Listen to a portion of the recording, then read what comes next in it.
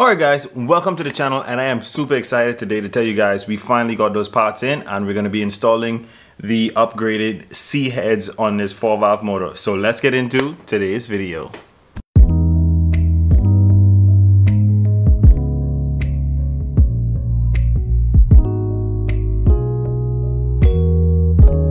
Alright guys, and just like I said, today we're going to be installing those C heads on the 4-valve motor. There's a bit of a sequence you have to go through to actually install it. The first thing you do is you put the gasket on, you rest the head on. So you tighten all the bolts down to 30 foot-pounds, and then you turn them another 90 degrees. Another 90 degrees would be is if you set it like this, you bring it this way. So it's pretty much straightforward, and you set it to 30 foot-pounds, turn it another 90 degrees. You loose all of the bolts one full turn, and then you tighten them back down to 30 foot-pounds.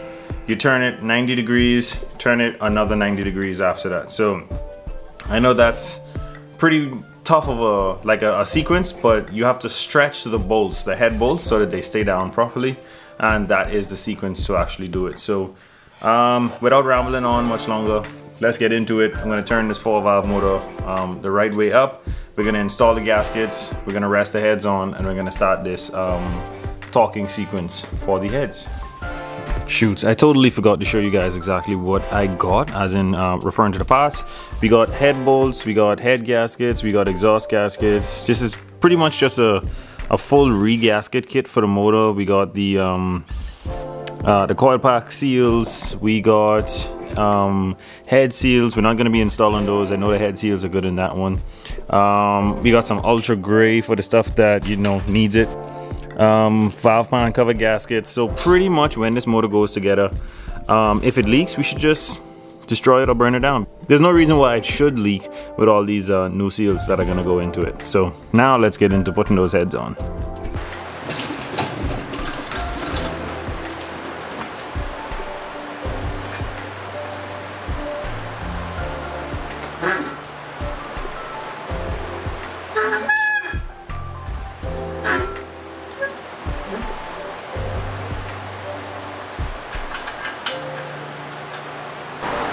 Alright guys, so we have the block here. Sorry if there's a lot of wind noise. I got the fan on. It's super hot in here.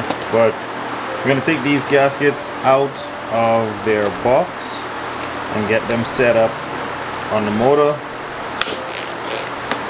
And we got that multi-layered steel gasket, so this is much better for running that boosted application. And this has a L on it, so this is for well, you guys couldn't see that, but this here has an L on it, and that's to indicate the left side, and then to indicate the right side. There's obviously have a R on it. So perfect. We have the gaskets set in place now, and if you're standing, I guess, behind the motor, or if you're sitting in the vehicle, this would be your left side, this would be the right side. But if you're standing in the front of the motor, obviously this would be left, this would be right. But the one that has R on it actually goes on this side. If you're standing in the front of it, it actually goes to the left, and the one with L on it actually goes on the right. That's because I guess they label it as if you were sitting in the car. Obviously this would be left, this would be right. The right one actually has a little channel on this side that only goes on that side. This one has a channel at the front of it that only goes on that side. So that's how you can also figure out what is what. Now we're going to be resting those heads on and beginning the torque sequence.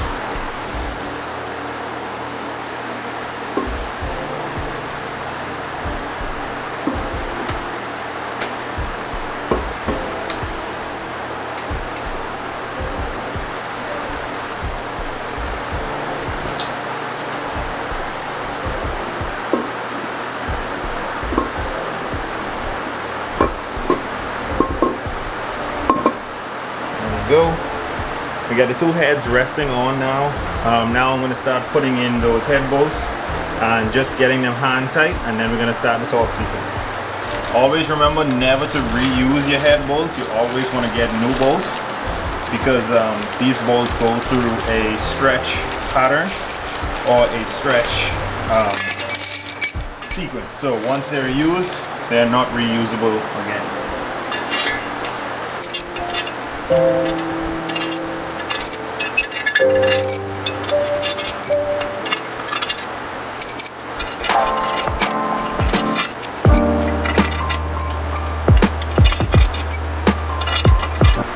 Alright, so now that we have the heads on, you can see the bolts stick out a pretty good way before they actually get down to the head. So I got my air ratchet. You don't want to use anything that has a lot of torque in it. This actually doesn't carry a lot of torque, so I'm going to tighten the bolts down until they reach the head, and then I'm going to start to use the torque wrench to get them hand tight, and then I'll take them all to 30 foot-pounds and continue the torque sequence.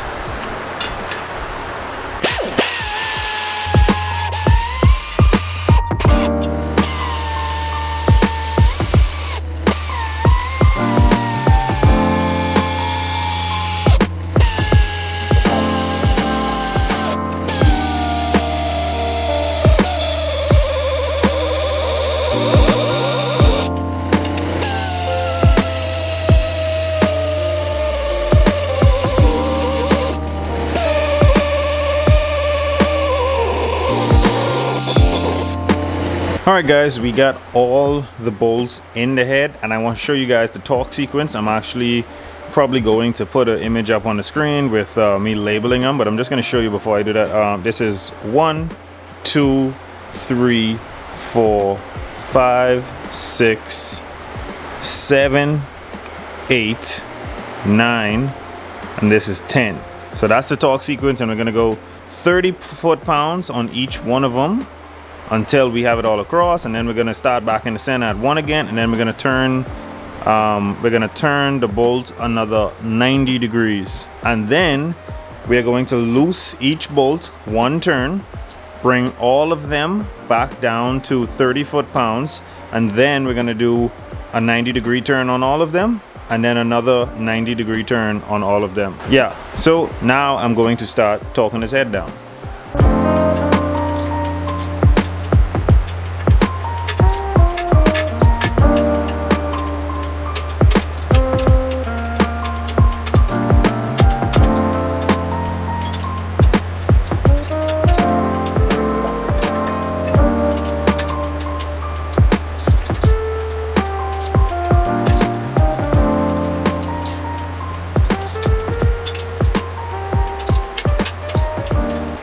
Alright, so we got all of them down to 30 now, and what I mean by a 90-degree turn is if you set the torque wrench right there, you want to bring this straight down, and that'll be 90 degrees. So we're going to start on that torque sequence now.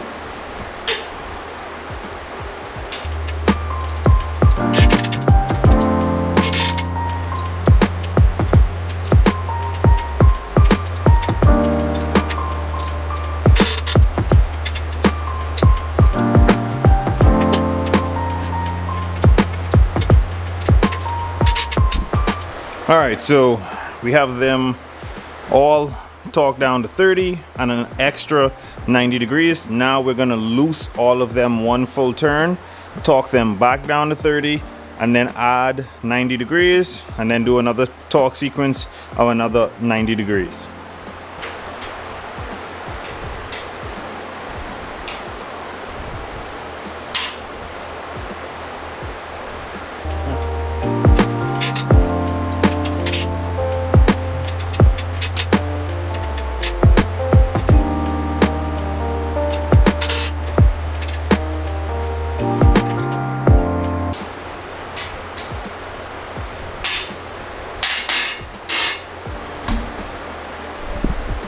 Alright, we loosed those all back down to 1 full turn. We still have our torque wrench set to 30 foot-pounds. Right there, that's the 30, that's the 0. So that's the line for 30 right there. See if you guys can get a shot of that.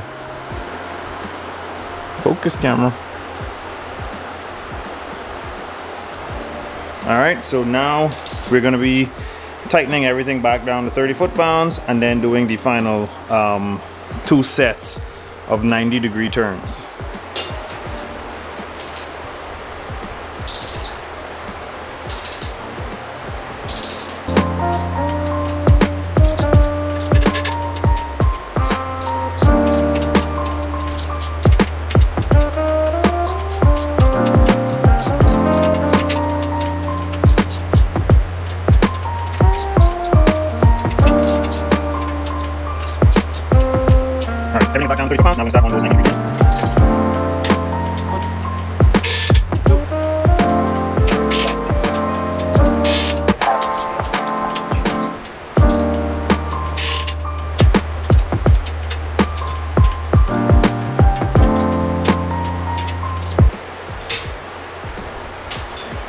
All right, that's the first 90 degrees. Now we're gonna do the final torquing, which is 90 degrees again.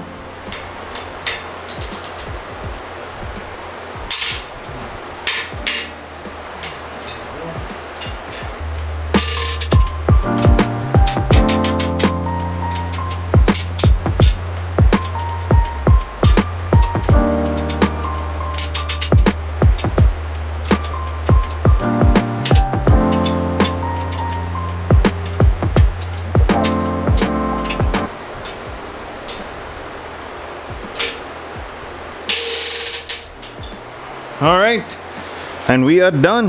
Just like that. That's how you torque down a 4-valve 4.6 liter head. So let's do the other side and then we can close this video out. Alrighty, so we now have both heads torqued down to spec. All of the bolts are installed. In the next video I'm going to be installing the cams, the lifters, the rockers, all of that good stuff. And then we should be able to paint the motor, paint all the other stuff that's going to go on top of it, and assemble this thing very soon. So I also want to get a rear main seal for this, just to make sure it doesn't leak when I put everything back together. And we have a few things to transfer over from the old heads to the new heads, one of them being that pipe that runs from here that goes to the back of the head here. So couple of things to be done. Definitely some big moves made today. The motor's slowly but surely coming back together. She's starting to look like an engine again. Alright guys, and there you have it. It's really not a very complicated process to torquing down these heads.